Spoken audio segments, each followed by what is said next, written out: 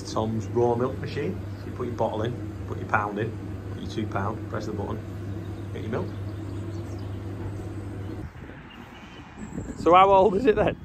Like 12 hours, 24 hours? Like, And, oh, the mum is wild. It's the wildest one. And like, I'm so nervous about tagging it up. You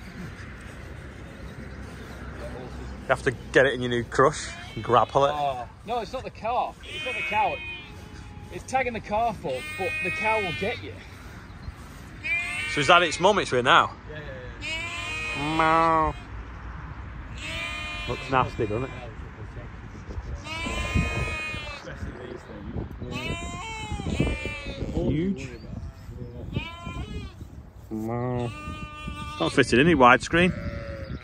These are the pet lambs I've just put out today. So there's Element. You had 3 Weetabix, give it a bit more weight.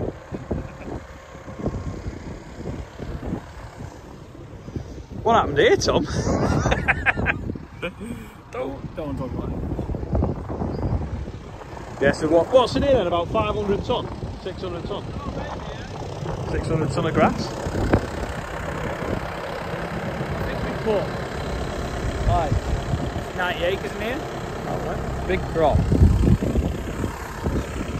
Look how firm it goes, isn't it? Oh, that was close there. Look at this beastie thing made of train wheels. Do you know how heavy it is? Heavy. That's for compacting the grass. Will it not fit on the Hurleyman? Okay, you see it. Okay, I'll be 2 seconds. Does it not fit on the Hurleyman? I don't think so. I don't know how heavy it is. Like unreal. It's just solid, isn't it? So when Peter rode, he said to take the front weight off. Got too much weight on the front.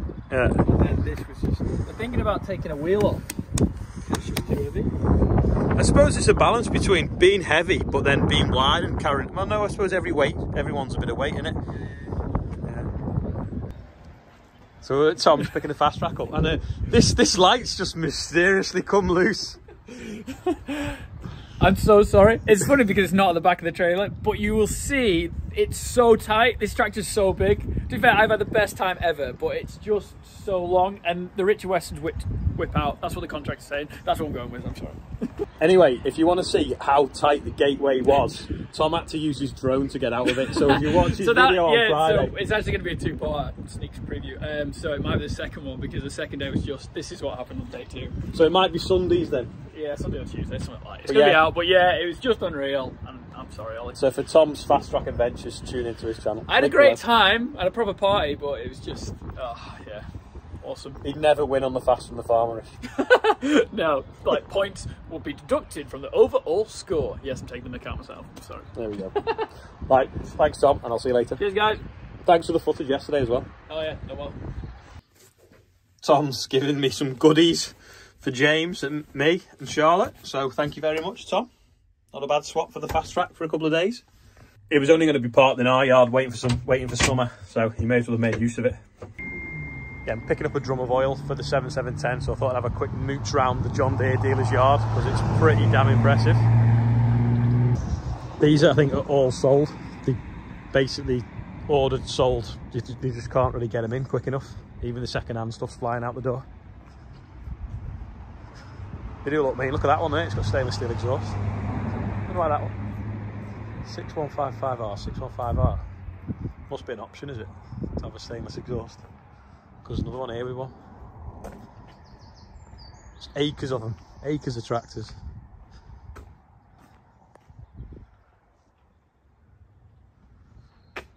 Looks like someone's got OCD that parks them up as well.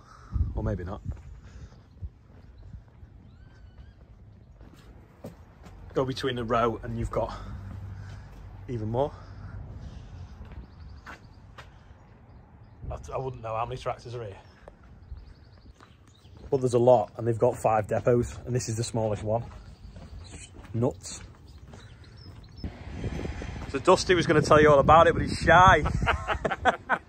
But it's an 8RX. Jeff, if you want, and he'll tell you all. No, it's all right. We'll have a look around. So, but it's not just an 8 series with a load of belts under it. It's properly made from the beginning up. So I think I think Mr. Ward might have one coming. Look at the size of the steel work in it. And then look at the, look at that. It's like huge. So these are going to sort of be a game changer for anyone that has a quad track, because they're more efficient and just a bit more usable. But they're not articulated, so they're a bit smaller. Said they've sold quite a few of them. It's obviously been on a demo there, and they've put that on and it's twisted it. It's a beast though. Don't know what we'd need it for. Would look cool on that plough though, Dusty. So is that like is it made in the Weidemann? That is the Weidemann. Yeah, so it's so you can have it in green, yellow, or red, can't you? Yeah, because it's Wackenhusen, Weidemann or Wiedemann or Kramer. It's like the Mini Merlot. And then there's a big one. Yeah. Well, we had a 1245. The yellow one, the Wackenhusen one on demo, and that's why we bought the Mini Merlot, because we missed it when it went back. Look at this, it's a dead genuine little tractor. Just needs a new mudguard there, which bolts off dead easily. 6.310, 4-wheel drive, decent tyres as well. I think Sam should have bought it. Even got a passenger seat.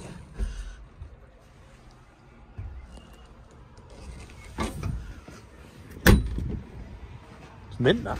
Be ideal on a topper. Quick pit stop for a meal deal. Back on the track to get out of the way.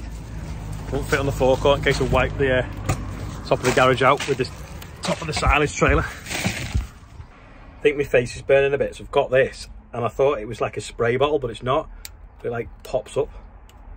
But I don't know if it's going to make my face sticky and dust will stick to it.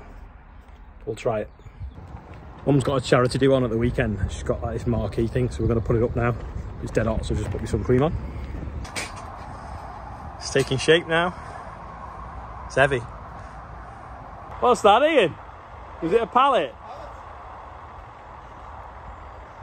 Ian just drove forwards with the pallet in front of the car, not realised, just completely destroyed it and probably got a punch.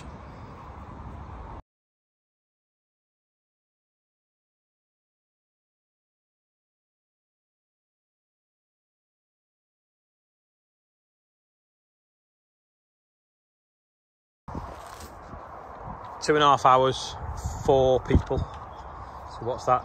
10 man hours to put it up. It's all right though. I think it's 5 meters by 10 meters.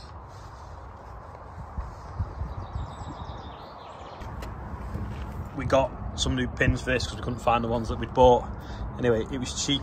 Well, not cheaper, but we bought a box of 10 because it was far better value than just buying 2.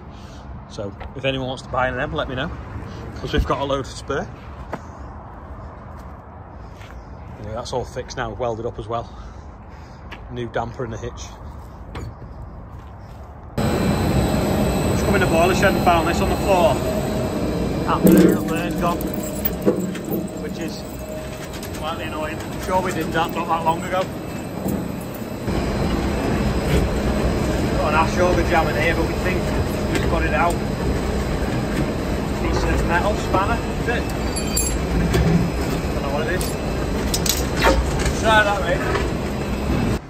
There's definitely something inside, but we've overheated the breaker going backwards and forwards, so we're going to leave it off overnight and then tomorrow have a look when it's cooled down.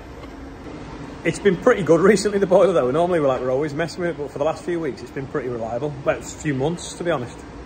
Unless we're drying grain or wood chip, we don't actually need it. It just provides the hot water at this time of year because no one's using the heating either. Right, this is today's quiz question. So they come in like a little plastic case. Looks like a bullet. Take them out and they've got a screw head on them and then thread and like a sealant kind of glue. It's going to focus. So have a guess what you think they're used for. I've never used them before, but I'm going to try. So yeah, let me know in the comments what you think it is. I actually don't think anyone will get it right, but have a go. If you think you know, leave a comment below. This is today's birthday bumper. It's got 50th on it, as well as a 10-year wedding anniversary as well.